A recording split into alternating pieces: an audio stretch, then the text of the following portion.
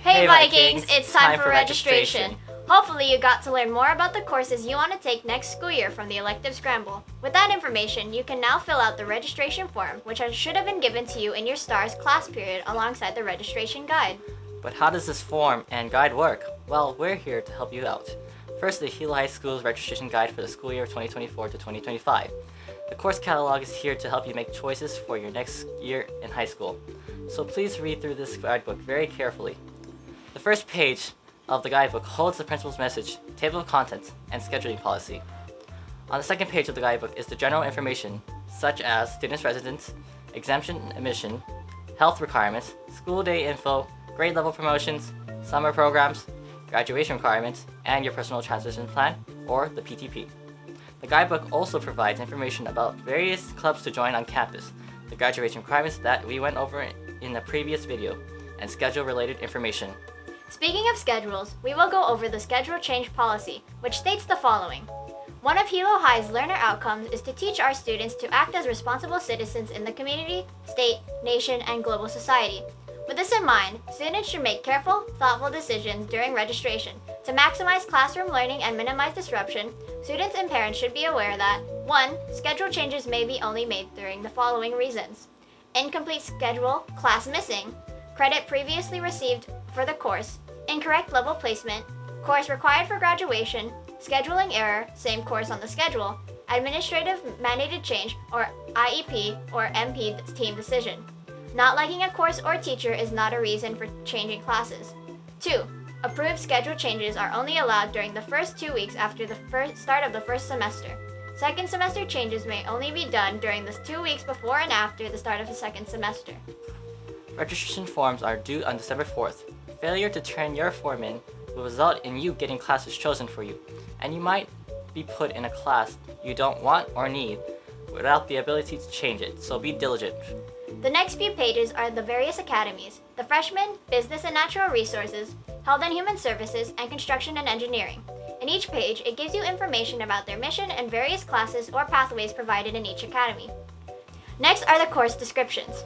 These are organized by departments such as Career and Technical Education, or CTE, Fine Arts, English Language Arts, Health and Physical Education, JROTC, Math, Science, Social Studies, World Language Arts, and multidisciplinary courses. Each course has a brief description, the credits earned, how long the class lasts, and the course number, and any other information regarding the course. For example, say I wanted to take General Art. General Art 1 is a year-long course that is worth 1 credit. I would put the course number FVB 1000 in my registration form. Now that we have gone over the guide, let's look over the registration forms. There are 4 different types of registration forms. Registration for the class of 2028 or incoming freshmen, registration for the sophomores or the class of 27, registrations for the 2026 junior year, and the class of 2025 senior year registration. These registration forms are all similar to each other, so let's go over them.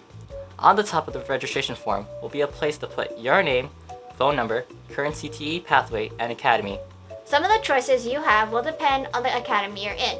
There will be a table on the form. This table varies depending on your grade level. However, any level 2 courses and above do require a teacher's signature approval, so don't forget to get it signed. Below the core classes table is the advanced placement courses. These courses are optional. However, if you wish to register for AP classes, you must get a teacher's approval and signature. Next is general elective courses. This is where you will need the registration guide the most. You have 6 spaces to fill with your electives. However, it is not guaranteed that you will receive that class. So put the class you want at the very top. You would put the course title and course number in the second column, and if you need teacher's approval, you put their signature in the third column. You must fill in all the spaces. If your choices do not fit, the computer will choose the class that fit for you. On the next page will be academies. You can choose to stay in your chosen academy if you are a sophomore or a junior, and choose the next pathway you wish to pursue or change the academy you're in currently. If you wish to change your academy, the table below shows you various options to choose from, so choose an academy or pathway you want to pursue. On the last page is a reminder of the schedule change policy, which states the following. One of Hilo High's learner outcome is to teach our students to act as responsible citizens in the community, state, nation, and global society. With this in mind, students should make careful, thoughtful decisions during registration to maximize classroom learning and minimize disruption. Students and parents should be aware that 1. Schedule changes may only be made for the following reasons: incomplete schedule, class missing, credit previously received for the course, incorrect level placement, course required for graduation, scheduling error, same course on the schedule, administrative mandated change, or IEP/MP team decision. Not liking a course or a teacher is not a reason for changing classes. 2. Approved schedule changes are only allowed during the first 2 weeks after the start of the first semester. Second semester changes may be done during the 2 weeks before and after the start of the second semester.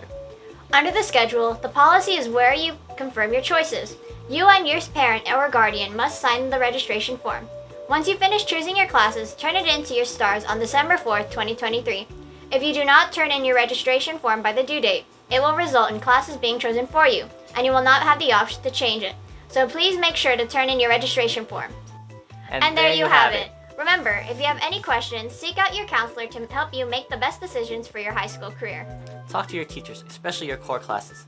They can help you choose the right classes for the school year 2024 to 2025. Make the best choices to have the best school year next year. Good luck, Vikings!